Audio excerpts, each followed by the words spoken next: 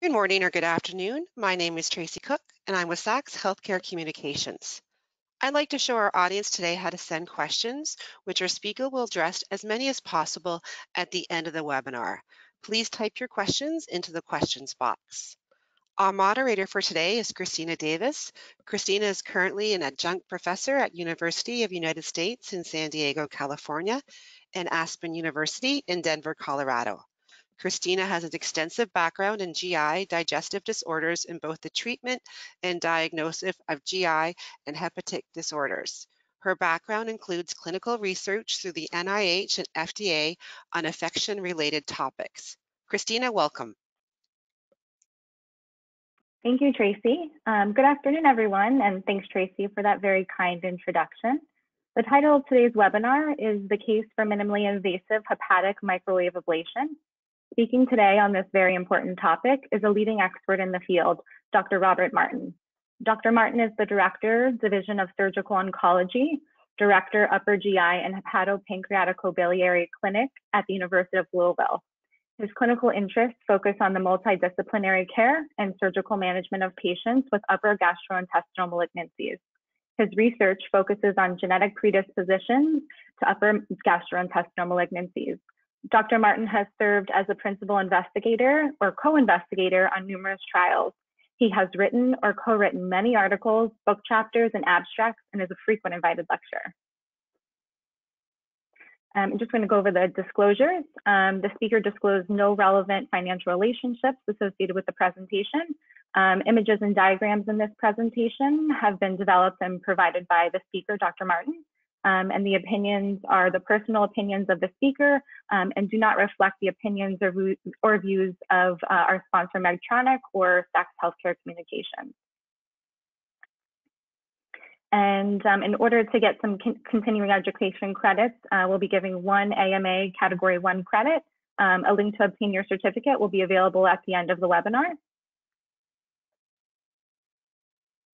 And then for nurses, this has also been approved for one contact hour for nurses, and a link to obtain your certificate will also be available at the end of the webinar. And support for this activity has been provided by Medtronic. And I'm going to pass this over to Dr. Martin now.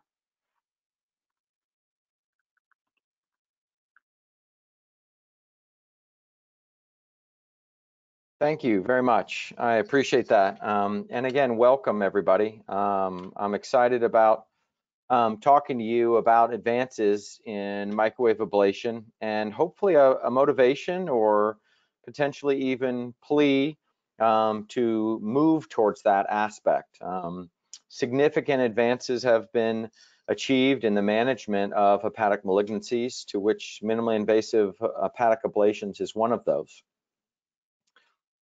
From this talk, I'm hopeful that I'm going to demonstrate to you hepatic microwave ablation in the surgical setting, review some of the evidence-based medicine, and then kind of give you a little bit of my opinion-based practice, where I think it plays a role, what should someone who wants to start a hepatic ablation program should think about, and then what are some of the minimum standards that are required to initiate that type of high quality type of microwave ablation type of program, etiology, as well as collaboration through a multidisciplinary type of approach. And then also understanding that in initiating that, there are well-established standards for the use of this technology in multiple malignancies, demonstrating its benefits and equivalency to hepatic resections based on certain size and locations. Now, it's an incredibly exciting time to be focused in hepatobiliary malignancies. As you can see here, the current therapies for hepatic malignancies continue to evolve. Some which are maybe falling off, some of those, some that are clearly rising.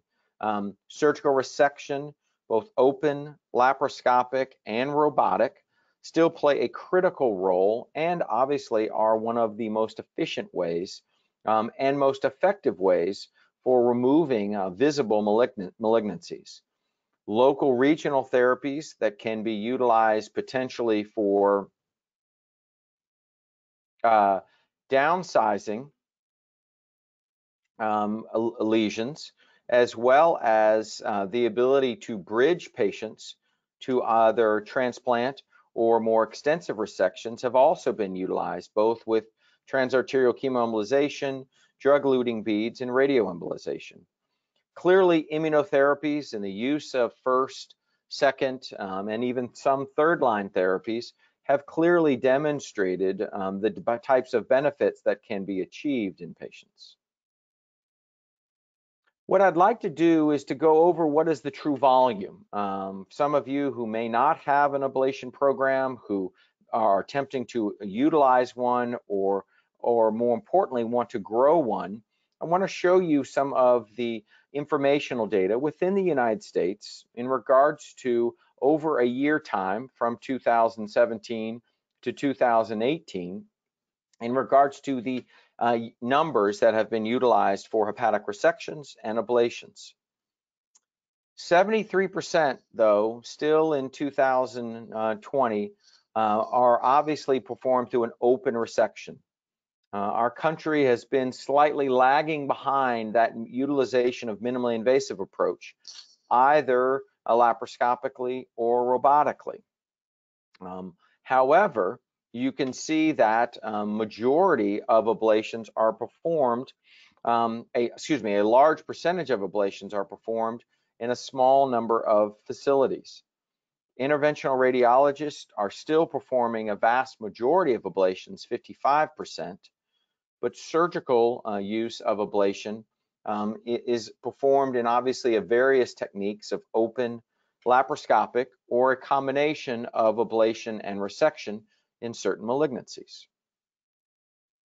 If we look at the true numbers over this 1 year time from March 17 to 2018, you can see that the number of open liver ablations are a little more than 2,200, and that the use of laparoscopic liver ablations is only a half of that number.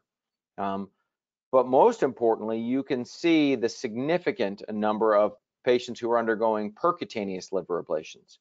So the ablation need and the optimization or the use of ablation is clearly there within the United States, and is clearly an area that further collaboration, but more importantly, expansion of patients who can be offered this treatment is of critical utmost importance. Again, breaking down where a majority of ablations are being performed is in obviously interventional radiology through a percutaneous approach. And surgery is still a smaller percentage, and that includes all types of techniques, as I've mentioned before. Now, what are the challenges to liver ablation? And ultimately, it really comes down to patient selection.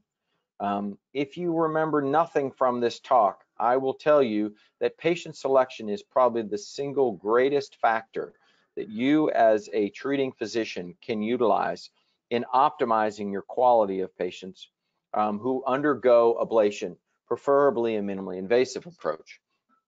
Clearly, the disease status that you can see here, hepatocellular carcinomas, is vastly different than treating colorectal liver metastasis. The type of liver parenchyma can also obviously make an underlying ablation more difficult or easier. And the location of the lesion, subcapsular, high up on the dome of the liver. And so clearly taking all of these variables intact is of utmost importance to ensuring quality of your ablation. Now, the clearly most important around after patient selection is obviously biology of the disease. Do you understand that? It's not really can you resect or ablate the lesion. It's really about should you do it. What approach is best?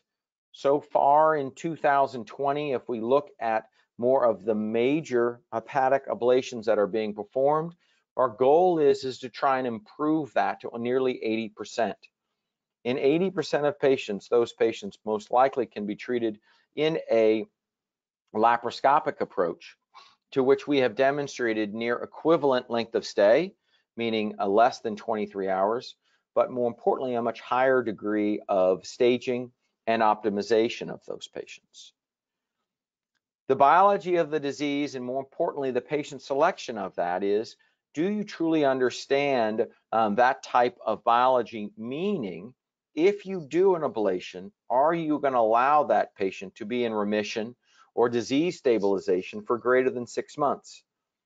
I believe, personal opinion, that it's a failure of patient selection if you simply do a procedure and then 6 weeks or 12 weeks later, you see clear progression of disease. That was probably not an optimal utilization of that therapy at that present time, and where biology plays a role. As I said before, the hardest question is not can you, but should you do it? And telling the patient that ablation may not be the best option right now, maybe in the future, but getting a better control of their disease is of critical utmost importance to avoid unnecessary treatments. Patient workup and understanding that type of patient workup cannot be underestimated. Having high quality 3-phase liver protocols with thin cuts or dynamic MRI with the Avist within 3 weeks of the ablation is truly of utmost importance. I know many of you get pushback from insurance companies that they already had a CT scan, and it does sometimes take extra work to do that peer-to-peer. But I do find that having that short interval scan can ensure that a therapeutic ablation can truly be performed, and that you are not going to be doing a non-therapeutic laparotomy if you're doing it open, or a non-therapeutic general anesthesia if you do it laparoscopically. You start the procedure and you see that they have much more extensive disease. For hepatocellular carcinoma, understanding the radiologic signature is also important for patient selection. Our publication that came out in the Annals of Surgical Oncology in 2007 below demonstrates that there really are 3 different types of categories. Why those are important is about margin. Invaders clearly need a much larger degree of ablation margin than a patient who has more of a pushing type tumor, a well circumscribed tumor to where you can see the rim of that. A hanging type tumor is one you need to be more careful with the type of ablation, because the access point and how you ablate it could potentially put that at risk of rupture and seeding of the peritoneum. Radiomic signatures in hepatocellular carcinoma are growing, and I think being aware of that to allow you to predict the underlying biology, the microvascular invasion, is of utmost importance. Obviously, the tumor location, their underlying clinical tumor biomarkers, and their child's PU status. Hepatitis status for hepatocellular carcinomas are critical to make sure that you understand that. And then obviously the short-term goals, and then what are the long-term goals? Will your procedure, will this ablation potentially burn a bridge 6 months down the road or a year down the road? I always tell patients, regardless of the malignancy, hepatocellular carcinoma, metastatic colorectal, intrahepatic cholangio, metastatic neuroendocrine, make sure that you're truly playing the long game.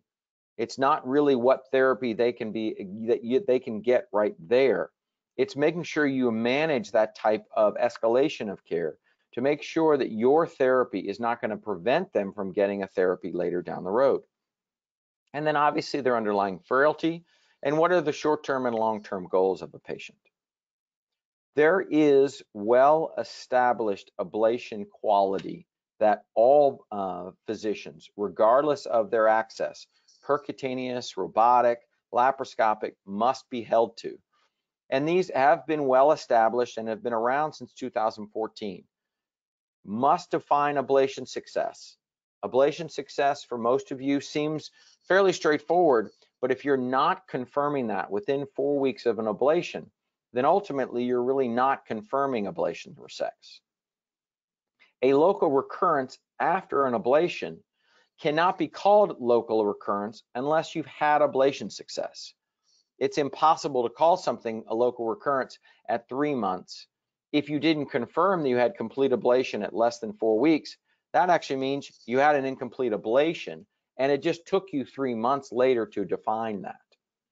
Non-local hepatic recurrence is also important, especially with dealing with multifocal cholangio or hepatocellular carcinoma. And then obviously the indications for ablation, understanding the morbidity and why this patient needs to be ablated versus why they potentially could not undergo surgical resection clearly needs to be evaluated and decided upon in a group type setting in that multidisciplinary fashion. These quality standards need to be long-term, evaluating your data at least every couple of years to make sure that your ablation success is reaching 96 to 98% on all patients ablated, that your ablation recurrence is less than 10%, preferably 5% is your ablation recurrence, and that your hepatic recurrence, progression, or extrahepatic is at least 6 months or greater. And that comes back to the biology.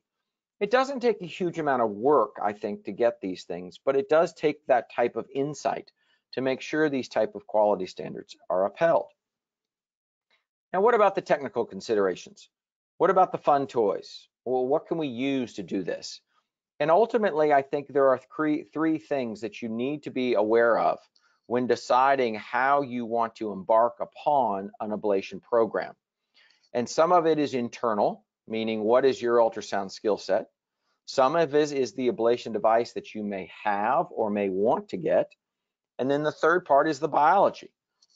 And this is a fairly simplistic type of estimation, but I do find it's very important for both my fellow trainees as well as my new faculty who I'm training in regards to understanding how to embark on a type of ablation program. Starting with your ultrasound skill set on the left-hand side, truly being a critical evaluator of how good are you at ultrasound. Are you a basic user? And that means you want to improve? Well, then that's good. That's nothing wrong with that. But you can see that a basic user trying to use a highly cirrhotic hepatocellular carcinoma way up in segment 8 of the liver is going to be a very difficult, challenging, and maybe even frustrating case.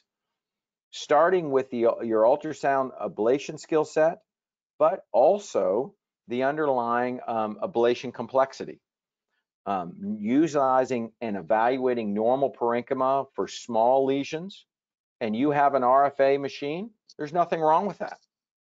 I'm not going to sit here and tell you that one ablation modality is better than the other. I actually don't really compare them. They all fit a niche of what treatments are available and where they can succeed the best based on location, type of liver parenchyma, the size of the lesion, and even the location of the lesion. I think aware of that is critical so that you can start in an appropriate fashion on this curve, and then hopefully then grow your experience over time so you can get to be an expert ultrasonographer and an expert ablator. These are truly things that can be trained and educated and gained through these types of webinar talks as well as other types of webinar talks. What about the technology? Microwave ablation's been around for a long period of time. I initially started to use it in 1996 with the 915 megahertz system and have moved along and evaluated from that. I find that ultrasound is quite advantageous with treating larger lesions, 3 to 5 centimeters. They are less impacted by heat sink because the majority of my ablations are actually for hepatocellular carcinoma. It makes up probably 70% of my case mix is hepatocellular carcinoma, with the other 30% being metastatic colorectal, neuroendocrine, and cholangio. Hepatocellular carcinomas are obviously very vascular tumors where a heat sink effect can play a role. And that's why I like microwave ablation, because I can overcome that heat sink with the very rapid rise in temperature that you see here, which is one of the technical advantages over RFA if you're treating a larger HCC that may be closer to a heat sink type of vessel. I also like it because I use more of an active ablation, and that gives you a much more rapid ultrasonography image, which can allow you to assess your ablation volume a little bit more accurately than that slow, more of longer term radiofrequency ablation. Now, there are disadvantages. There is significant variability in microwave ablation devices, and I'll walk you through that in the next couple of slides. So buyer beware. Not all of the devices are the same. They're not all set up the same. The technical demands of their utilization are not the same. And understanding that for the type of patients that you either going to be referred or want to be referred is critical to make sure that you're choosing the right machine. There is a wealth of literature. This is a mere summary of it around hepatocellular carcinoma, with, again, local recurrence rates, some that are good and some that are not so good with certain types of lesions. Understanding that, and when starting a ablation program, maintaining that quality and following your quality, I think it's of utmost importance for patient care. Knowing the different frequencies of microwave. There are still a number of 915 microwave ablation systems out there. They work on a smaller power type of generator of only 55 maximum watts, whereas the 2450 megahertz generators can deliver up to 150 watts from the generator. Not all of that actually gets to the needle, and I'll walk you through that and why that's important. Again, for some of our audience who may not know how microwave ablation works, it's basically just causes rotation of water molecules. That rotation, similar to your microwave oven, causes them to flip back and forth through this polarity very, very rapidly, which then leads to that very rapid and sharp microbubble burst that maybe some of you all have seen, but also that type of rapid heat transfer, which is critical to obtaining that type of active ablation in a rapid period of time. Now, there are multiple types of systems out there. I am not going to walk you through which ones are better or worse because it depends on you. It depends on the size that you're going to ablate, the maximum size you're going to ablate. It's going to depend on the parenchyma that you may use. And it also depends on your needle targeting skill set. If you're an advanced ultrasonographer and you have no problem placing 3 lesions in order to ablate a 5 centimeter hepatocellular carcinoma, then a multi-probe system could work very well. There are other systems that have similar types of wattage that are a single probe system. Some are water cooled and some are not. Some are even CO2 cooled for that. Those are more minor inconsistencies, but potentially could play a role around your nursing and how labor intensive it is for your nurses to set the machine up. I have probably not seen a more powerful factor that will actually shut down an ablation program is if the generator is so complex that it takes away from the nurses doing what they need to do in the operating room and can create a great deal of discourse when you're trying to do these cases. So thinking about the workload that requires while you're scrubbed that is necessary for starting a generator is of utmost importance to make sure that a team-based approach is easier for everyone in the room for what you're trying to achieve. I don't want to put you to sleep about talking about electrical engineering, but understanding the type of microwave ablation probe that you are purchasing is critical. If you don't remember anything from this slide, the only thing I would remember is identify where the sweet spot is on the probe that you are using. And this video demonstrates that. The sweet spot for this probe is actually right in the middle of the needle. That is not always the case. There are some probes where that sweet spot is here at the end, and there are others that are closer to the shaft here. That's critically important to make sure that you're obviously placing the sweet spot in the middle of the tumor, but you also need to be aware that if the sweet spot is down here, you may have to extend the needle beyond the target tumor and need to make sure that obviously no collateral damage has occurred so that you can place the sweet spot in that middle. Understanding active heating and passive heating. Active heating occurs in that immediate almost 2 to 2.5 minutes as those water molecules are being flipped back and forth. Passive heating occurs with longer duration of microwave out to 6 months and is based on that type of passive energy transfer outside of the active treating zone. Understanding from your instructions for use as to how much you get in an active heating zone in a short time versus how much you're relying on a passive heating zone is critical. And why it is critical is also based on the water content of the liver parenchyma that you are ablating. A more fibrotic tumor and a more fibrotic liver parenchyma will have less water. Less water means less passive heating to generate that type of ablation defect. Also understanding just from the IFUs, These are publicly available instructions for use for a number of different types of ablation systems. I only bring this out there so that you understand there is some variability with microwave, to understand that. And there is some variability. There is some variability in regards to the radial diameter of the ablation that can be achieved over the amount of time that it takes to achieve that. If time is something that you are not as focused on, then most of these are pretty much equivalent. If you want a more efficient type of ablation, 6 minutes or less, which is sort of, people say, sort of the critical time point, then there could be other ablation generators that may be better suited to you for what your practice demands and is interested in. The other is obviously the wattage that is available and the type of ablation that can be achieved. The Solero system outlined here is a high-powered 140 watts, 6 minutes, which can give you that type of ablation. The Amica system gives you a slightly similar ablation using less power, and that's related to the efficiency of how much power is being generated at the probe tip. You do lose some with the Solero system, which is why a difference in power gives you a very similar ablation volume at a similar time. Imprint, again, slightly different type of efficiency, but again, can treat these types of tumors.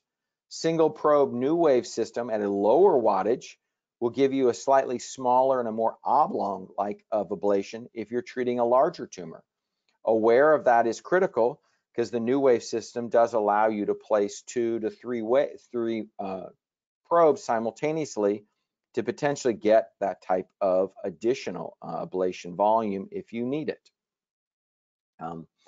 That's obviously critical to understand what happens at 6 minutes. At 10 minutes, you get obviously slightly larger ablations, not significantly larger with some of the devices, but obviously the ability to treat a 3-centimeter tumor far more definitively, both with the Imprint system at 100 watts and what you see with a single probe new wave or a single probe smaller type of probe design, demonstrating again what size of ablation are you potentially going to focus on, and that target tissue will allow you to dictate which potentially device and probe would be best suited for your practice. Now, the optimal microwave technique is critically important on ultrasound. I can tell you there is no microwave ablation system that can overcome bad ultrasound imaging.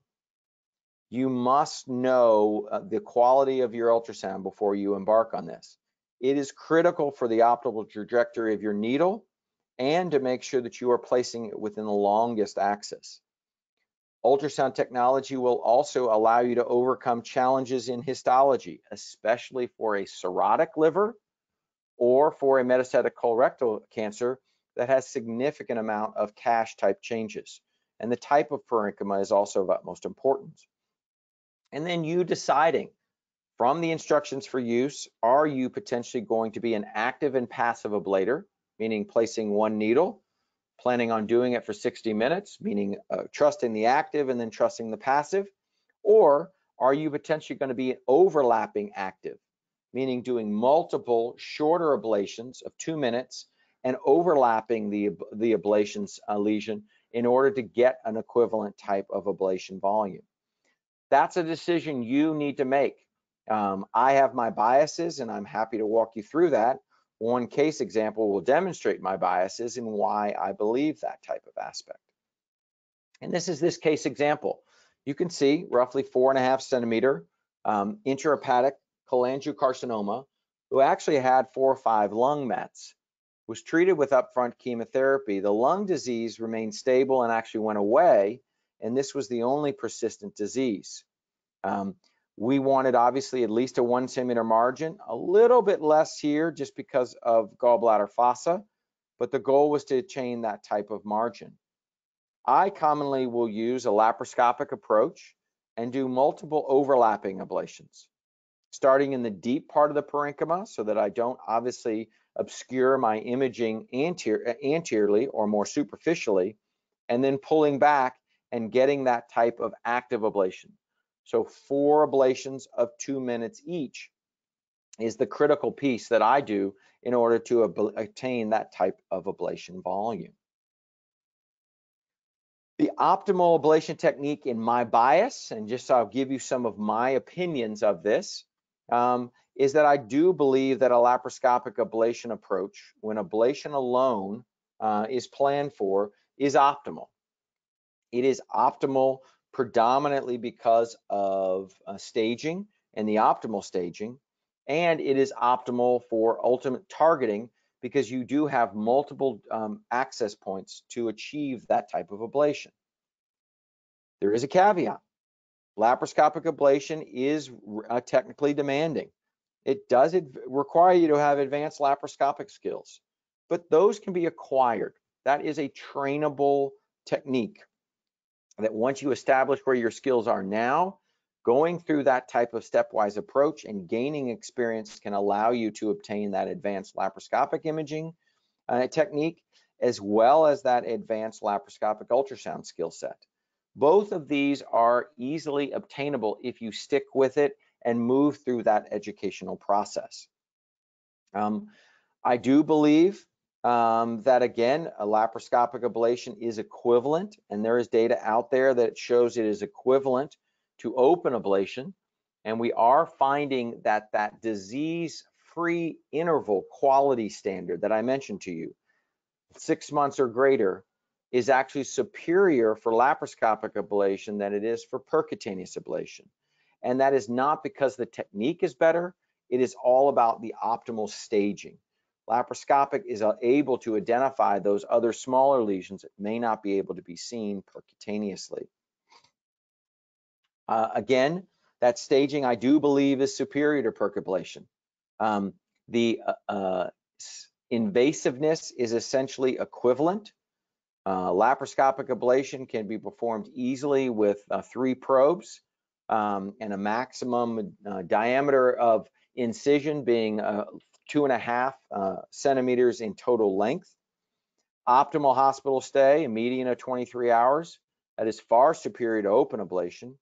And I do believe it has an optimal multidisciplinary care. It is not uncommon that nearly 70% of the patients that I perform ablations on are on concurrent chemotherapy. And we are doing their concurrent consolidative ablation on their off week from systemic chemotherapy. And then ablation recurrence, as I mentioned before, is where laparoscopic ablation is superior. As I tell people, when you're embarking on it, make it easy. And what I mean by make it easy, start with a 12mm probe here, either a Hassan technique or varies, however you do it, but you need that 12mm probe for your ultrasound.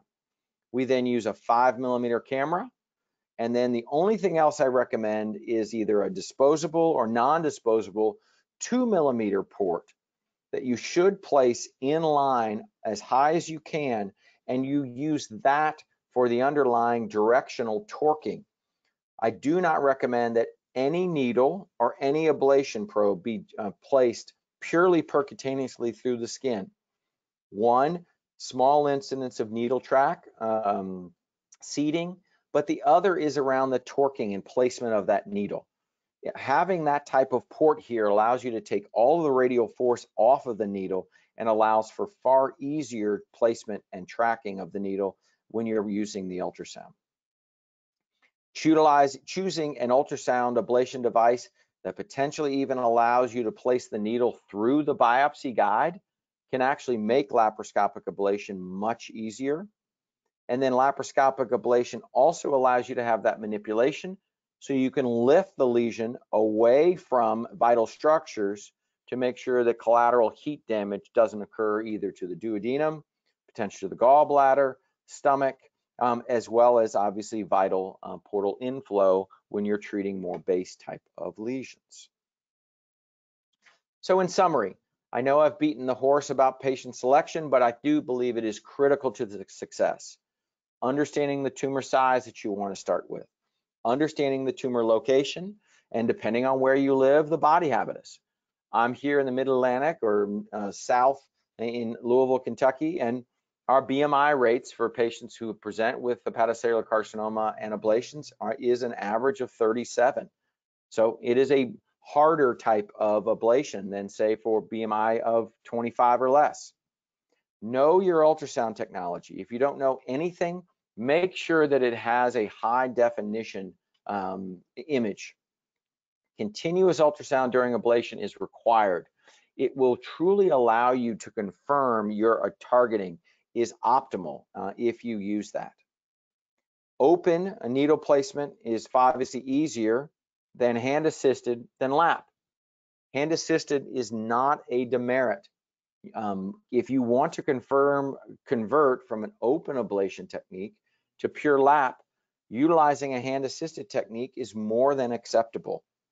And it sometimes can help you maintain that minimally invasive approach, which is clearly a benefit for the patient during their hospital stay. Thus, in conclusion, I truly believe after achieving these critical steps, you will have the best ablative experience and, more importantly, the utilization of that. Is there a best ablative device? As I said before, it all depends. It depends on you and your practice and your referral pattern and your multidisciplinary team. I do believe if you are asked to start with one ablation device, I would recommend a microwave ablation generator and needles because it gives you the greatest flexibility with a reasonable cost to grow your HPB program. Getting more advanced ablative generators and devices can come in time, but I think starting with that foundational piece will help you the most. As I said before, the type of a device is not going to improve your quality alone. You have to follow these steps in order to achieve these types of benefits. Thank you all very much for your time and attention.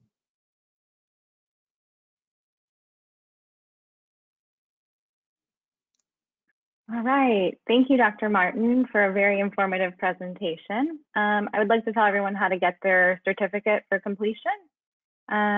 So like I said, the educational activity is approved for 1 contact hour. To obtain your CE credits, you make sure you type in http www.saxtesting.com/INIT. You'll register at the site, complete the evaluation, and then upon successful completion, you'll be able to print your certificate. And there will be an archive version of this on demand at www.initiatives.patientsafety.org. /patientsafety.org. And an email will be sent out to everyone when it's available. And then the on-demand version will also be accredited for physicians and nurses. All right, and we will go ahead and go into some questions. Let's take a look and see what we have. All right, one of our attendees, Dr. Martin asks, do you do overlapping ablations? If so, do you have a logarithm? I do. To further emphasize that, for lesions that are greater than 2.5 centimeters in size, I commonly will do at least 1 to 3 overlapping ablations. I think the critical technique of that is clearly start at the deepest portion of the lesion. The hardest part about doing overlapping ablations is the repositioning of the needle for your targeting. So I always break the lesion into 4 quadrants. Start the deepest, whether it be left or right, or anterior or posterior, depending on the lesion it is, and then ablate the posterior aspects, which should allow you to potentially reposition the needle without a completely re-stick of the needle. Sometimes it doesn't, but sometimes you don't have to. You can just reposition it after you've pulled it back a little bit and then get that left or right overlapping. And then doing the same thing on the more superficial portion is of critical importance. Again, the reason for that is again, when I'm using microwave ablation, I don't truly know the water content within the tumor and within the normal parenchyma. And because of that lack of knowledge, the consistency of the ablation can have some variabilities. We've looked at this when we initially started almost 15 years ago, when we were doing single needle stick ablations for patients and then did immediately post-ablation CT scans the next day. The ablation volumes were variable, and it really wasn't the machine. We were using the exact same machine. The one dynamic that was highly variable was the tissue parenchyma and the underlying tumor morphology. So I think having that in account is critical, and you can overcome that by using that type of overlapping ablation technique. Wonderful, thank you. And we have a similar question. You may have covered this, but when performing overlapping ablations, how do you assess lesion coverage? I have trouble differentiating tissue on ultrasound once an ablation has taken place. It's a great point. And I think that why it's one of the things that I do emphasize, obviously doing continuous intraoperative ultrasound from the time you turn the ablation on. The one thing about microwave ablation for pretty much most of the devices, you will get that type of microbubble burst. And that microbubble burst will give you at least a rough outline of, more importantly, where your needle is relative to the tumor, but also the ablation aspect. Within 2 minutes, you'll have a general idea of the ablation volume that you're going to get with microwave. If you leave the microwave on, or if you're doing RFA, after 2 minutes, I totally agree with you. The image accuracy pretty much drops dramatically.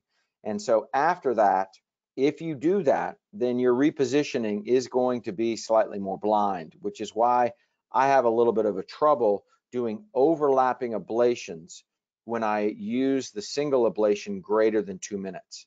So what I'd recommend to you is maybe shortening your ablation interval, and that should allow you to get a little bit more image accuracy when you're imaging. The other critical piece to that also for image accuracy is your ultrasound technology.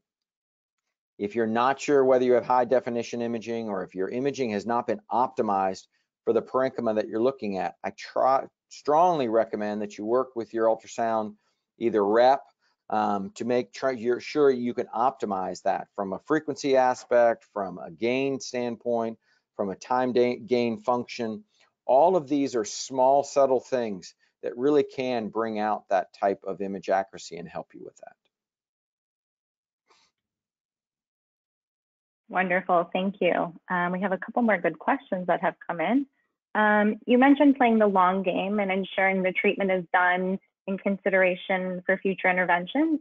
How does this relate to considering the larger ablation zones and ablation beyond the desired margin? And then the second part, how do you weigh the benefit of complete tumor coverage and parenchymal sparing? Excuse me. It's two great questions. So the ablation volume and the size of the ablation volume, and what I mean by that is understanding the underlying biology within that ipsilateral lobe. The one thing we do know is that I use, and I am a huge collaborator with hepatic arterial therapy and interventional radiologist. And so understanding what I mean by that is if you do a large ablation and there's concern that there's going to be another lesion higher up, deeper in the liver parenchyma, and you do a larger ablation and then they recur, or that is an area that you can't get to, having a catheter-based treatment get around your ablation volume is going to burn that bridge for that patient. And so it's that instance is really where I change the timing. If you think you're going to need more regional coverage, maybe in the ipsilateral lobe, doing more targeted lobar-based treatment, either with Y90 or with hepatic arterial therapy with drug-eluting beads, is sometimes that first step in regional treatment. And if the patient then has persistent viability in the larger lesion, then doing the larger lesion after that. We have found that to be very helpful and obviously enhances to make sure that we can treat all the disease, both that we can see and the disease that we may not see, which we're worried about. The second part of the question about parenchymal sparing, I totally agree with you. And we do this pretty much in all histologies. If we have a 2.5 centimeter lesion that's stuck smack dab in the middle of the right lobe, between 5 and 8, and between 5, 7, and 8, is that resectable? Yes, it is. You could do a right hepatectomy on that patient, and I really couldn't actually, critique you that much. But what I mean by the long game is if you take that much amount of normal parenchyma within the first 6 months of their disease treatment, I'm afraid you really are going to burn a bridge potentially 2 years or 3 years down the road if they need that parenchyma to tolerate systemic therapy because they've developed lung mets or they've developed periportal lymphadenopathy and things of that type. And so awareness of that, especially in metastatic colorectal cancer patients, where we have patients living now years with their disease, making sure that we're not utilizing some of the parenchyma that they are going to need to tolerate that therapy at year 3, at year 4, and at year 5, I think is important. And is the reason why we've seen here regionally an almost 40% drop in extensive major hepatectomies because of one of those factors, that being parenchymal sparing. Wonderful, thank you. Another good question. Do you use color on the ultrasound during ablations? And do you have a specific technique for track ablation? It's a great question. So yes, I do use color. I do find that color is very helpful, especially prior to ablation, because it allows me to identify what potential heat sinking vessels may be near that tumor. And if I have a heat-seeking vessel, then I try and make sure that sweet spot is a little bit closer to that heat-seeking vessel so that we are going to get a complete ablation. And I think that is a critical piece, and sometimes that can help you a significant amount. Another sort of expansion and avant-garde use, which is still persistently in the United States off-label, is the use of contrast-enhanced ultrasound. We are still the only country in the world that has not approved intraoperative surgical ultrasound contrast use. You can use it in radiology, and it's Sonoview or Lumason, but when you bring it to the operating room, it's considered off-label, and they haven't gotten through that. So just so you understand that, I do use it because I do find it dramatically improves our image accuracy pre-ablation. It also can help us post-ablation because we can do post-contrast ablation assessments after ablations and make sure that our volume truly meets what we wanted to see. I may have missed the second part of that question. I think you covered everything there. Okay, good deal. We have a few more coming in. Let me take a peek. Can you share your experience, if any, in using local therapies in tandem with one another? For example, PACE plus microwave ablation. And a second part, does a patient having been PACE impact how you choose to ablate? Great question. So yes, for almost all hepatocellular carcinomas that are over 4 centimeters in size, we do use a combination of transarterial chemoembolization the day before and then take them to surgery right after. Having that immediate reduction, and we do it in a selective manner, so they're just treating the tumor, commonly with bland embolization. Patient will stay overnight, then get a laparoscopic ablation, and that has dramatically helped our ablation success and, most importantly, our ablation recurrence. The reason why it's 4 centimeters or greater is that a lot of those tumors are potentially more invader type tumors, to which the margins are not as well defined. And we found that that regional ablation recurrence, when we looked at our data about 8-9 years ago, was just not acceptable. So it's a common collaboration that we'll do in those kinds of cases. If a patient has had prior Y90 or prior TACE, maybe because they're treating 5 or 6 lesions in the right lobe or 5 or 6 lesions in the left lobe, we commonly do that a lot because we want to downsize that tumor. We want to downsize that volume of tumor down to 3 lesions or less. It doesn't affect our ability to do it. It's all based, obviously, under the underlying liver parenchyma. Now, if someone got Y90 to the right lobe, I wouldn't immediately take them on for ablation a month later. You need to let the radiation therapy work, and that would be obviously a 2-month or a 3-month interval. Re-image them, assess the degree of response that you've had, and making sure that the Y90 has had time to work. And then we use consolidated laparoscopic ablation afterwards to eradicate and clean up any residual disease that the Y90 may not have taken care of. We find that to be very effective. It's well tolerated.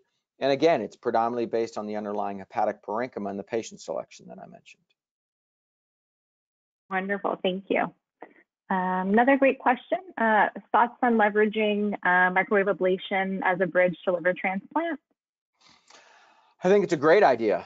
More importantly, obviously, with the new organ allocations, I do believe it's probably the #1 best modality for bridging.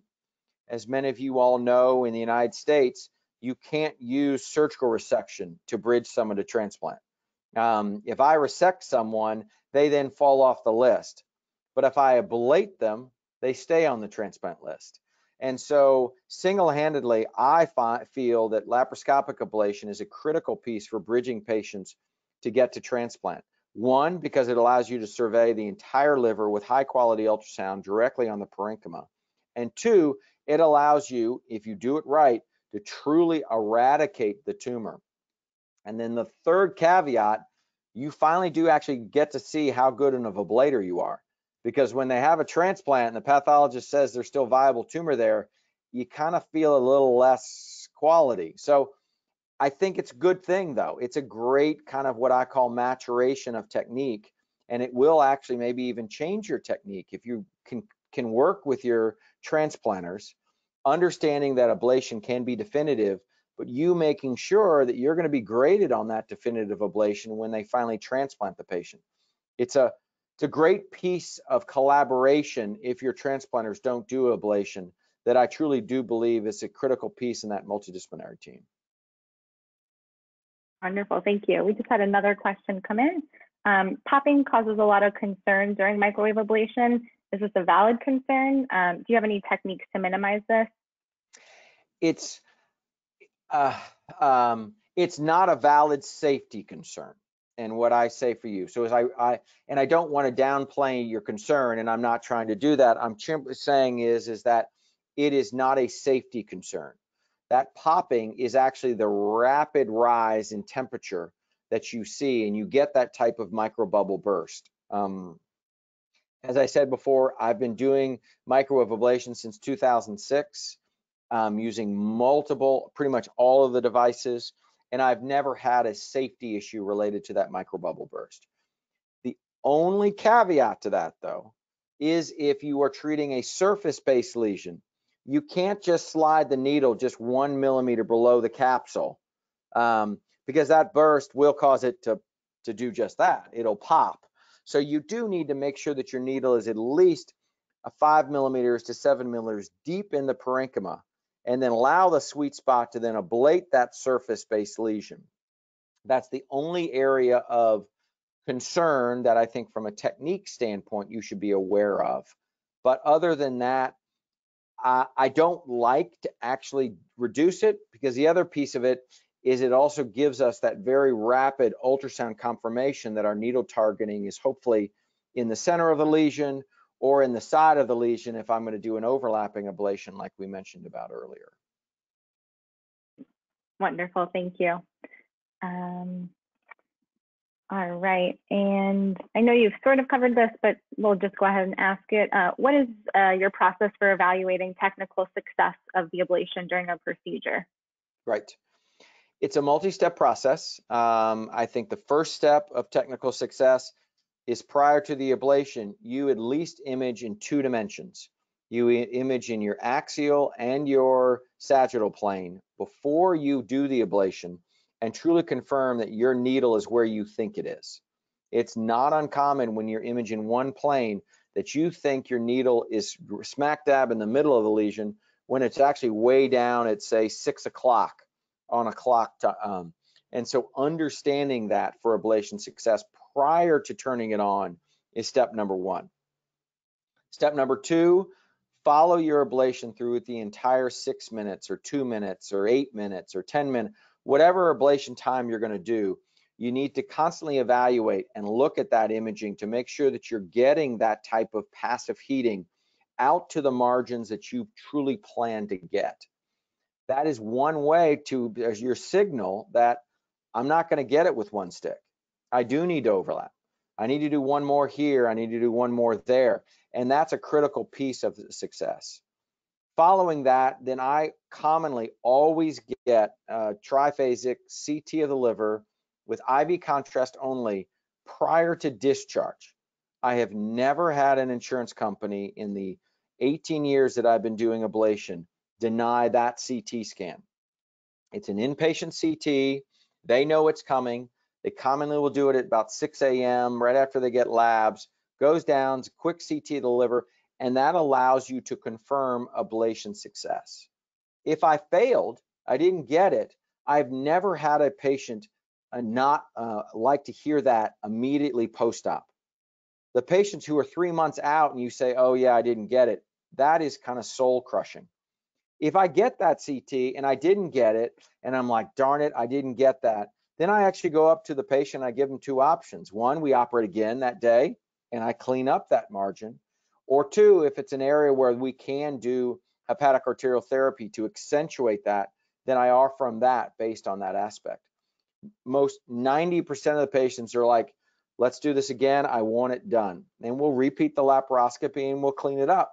So it's that three-step process that I think you really need to make sure you understand to get the ablation success that we believe is achievable for every patient. Wonderful, thank you. All right. And any guidance when it comes to fellowship training for microwave ablation, best practices? Yes. Best practices, depending on where you are in your training, get ultrasound technique. Demand it wherever you are now. If you're still in your residency or you're still in your fellowship, get it. I find that gaining the ultrasound technique is sometimes the hardest part for obtaining a best practices for ablation. If you're beyond your training, it's okay. What I tell people is identify the ultrasounds that are available in your hospital system. Call the rep. Most of them all have disposable hands-on training modules that they can actually give you and that you can actually begin to use. It doesn't mean you'll be self-taught, but what it is the more you do it, the better you are. And so starting with that aspect. And then from that aspect, use ultrasound on a lot of your cases, even your lap chole cases. It doesn't cost anything to bring your ultrasound machine in and use an ultrasound probe. The only expense of that is if you stare at the probes, which when I talked to our chief financial officer here, cost about 30 cents. They're willing to okay that. It's not a big deal to use that. And then once you get that type of ultrasound skill set, you get that type of confidence, then evaluating and then moving your ablation into that will be so much smoother.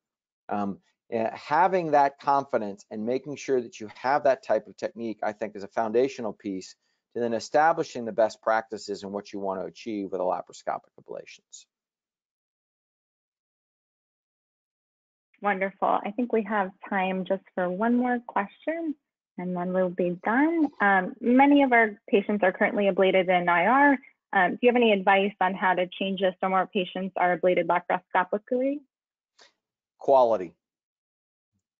Get the numbers of the patients that were treated in IR and see how well those patients look at 6 months. That's how we changed it. You look at the data. You can't pound on your fist. You can't say, let me play in the sandbox. You can't be, hey, I want to do these. That won't get you anywhere. But if you go back 2 years and you take the 10, 15, 20 patients that underwent percutaneous ablation and you follow them and what was their ablation success, what was their ablation recurrence, you will have foundational numbers. And if those numbers don't meet that paper that I presented to you, that's your argument. You want to improve quality. Make it a quality initiative. No one has any idea how well they did at something or how poorly they did at something if you never look at it. So look at it. Make it a quality initiative across your cancer committee or potentially across a system and evaluate it. And as soon as people see the numbers, you'd be amazed how many people then go, well, wait a minute, all right, I probably shouldn't do that one. That should be done surgically. Oh, that's when I can do laparoscopy. And it becomes collaborative. You're not trying to steal all their cases. I'm not telling you to do that because I get along great with my IR. It's about identifying what patients that interventional radiology are really not going to be successful in. And those are the ones that you do laparoscopically. Perfect, thank you. We're right on time now. All right, so immediately upon conclusion of this webinar, you'll be presented with an online survey. Please keep your browser open. And then again, to obtain your CE credits, you'll go to www.saxtesting.com/INIT. And we'd like to thank everyone for attending today's webinar. And thank you, Dr. Martin and Christina. To obtain your CE credits, please visit www.saxtexting.com/INIT and register at the site and complete the evaluation. And again, thank you for attending. This concludes our webinar for today. And I wish everyone a pleasant rest of the rest of your day. Thank you.